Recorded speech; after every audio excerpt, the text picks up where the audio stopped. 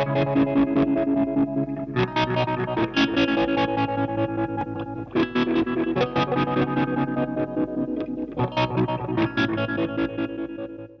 everyone,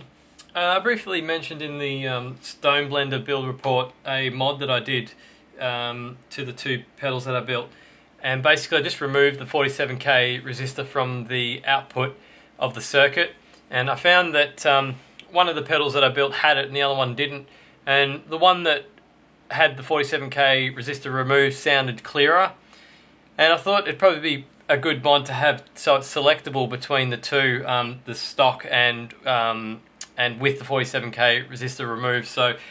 with this build I've built another one, and with this build I've put a switch on the front there that flicks the 47k resistor on and off just on a little toggle switch, and yeah, it's just wired, one with 47k resistor on, and then you flick it and it bypasses it. And I just thought it might be worthwhile doing a quick video just to show you what it actually sounds like, the difference between the two, in case you're thinking about doing the modification yourself. If you want to see more in-depth information on the actual modification, check out the build report for the Stone Blender. I show on the schematic